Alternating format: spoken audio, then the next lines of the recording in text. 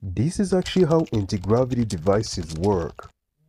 We have been struggling with different types of analysis about anti-gravity. We have seen a lot of videos about this mysterious concept, where people don't even believe anti-gravity really exists. But finally, I get something fascinating and different from all the analysis that I've done. I try to bring all of the types of things that I want to see how they act. So this is what I got. You see? This is amazing.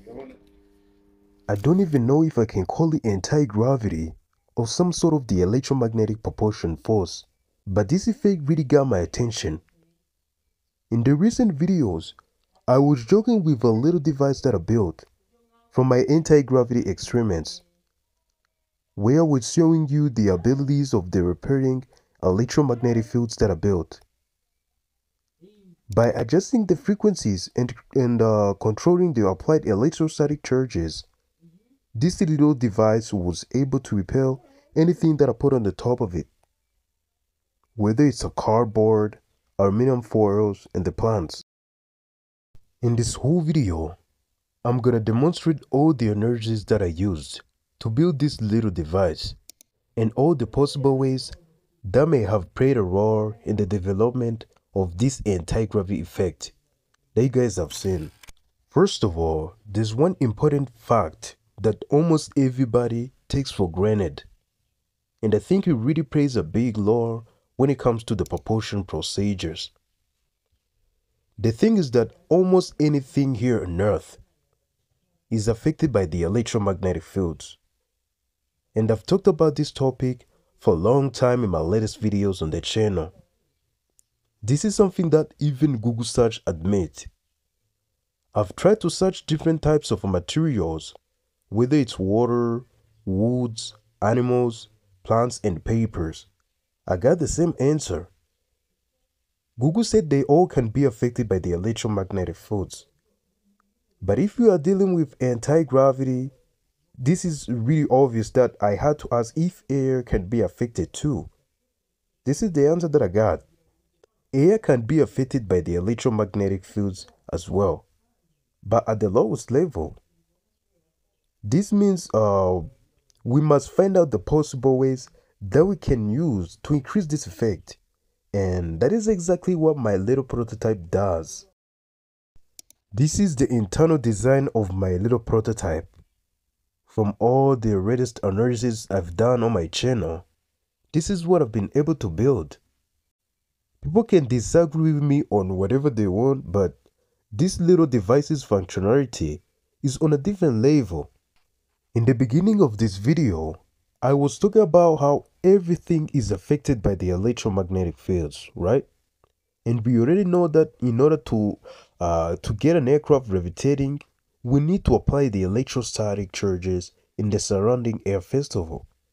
When the charges are already built up, this is actually the right time to turn on the electromagnetic fields, which are resonating at the same frequencies as the applied electrostatic charges. I've said this in my latest videos and I'm going to say it again. You don't have to apply millions of electrostatic volts on your prototype in order to achieve anti-gravity. Because if that was true, then those levitating beetles will be using thousands of electrostatic volts to move in the air. But instead of that, these beetles use less than 10 electrostatic volts to achieve this so-called anti-gravity effect. This means that even 20 kV of the electrostatic charges can perform anti-gravity at the lowest level if applied correctly. I remember when I first saw the anti-gravity effect, I was using 3 aluminum foils, Tesla coil, and a 15 kV flyback driver. What I saw there was totally shocking, to be honest. There was 3 foils separated. But when I applied the Tesla coil with the electrostatic charges at the time, I witnessed a top foil levitating on its own. But what did I use in this circuit which is special? There's nothing at all. I only used the Tesla coil and the 15 kV flyback driver, and I still got the effect.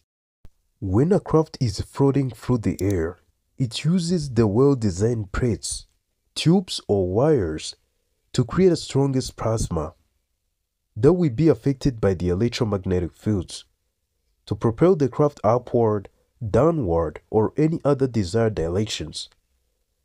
But unlike these frame machines, I tried to build a design which acts differently.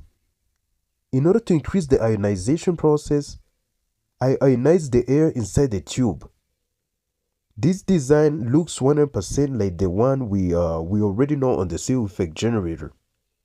Because according to the varied information I got about the seal effect generator, it is said that the seg took the ionized air and enveloped it in an intense vacuum, where it will be easily affected by the electromagnetic fields. And that is exactly what my little prototype does. Because if I have the highly ionized air inside this little device, I can do whatever I want with it, and I can use it whenever I want. Unlike these frame machines, which uses the surrounding air which takes long to be ionized. In order to get this little device started, first of all, I supply the electrostatic charges. And a few minutes later, I also turn on the electromagnetic fields, which are resonating with the electrostatic charges supplied. At this point, I even feel the effect in a form of push in my own hands when I put them above this device. But this effect is not really built up to be able to lift up things. And that is why I always wait for a few minutes to get this revy field build up.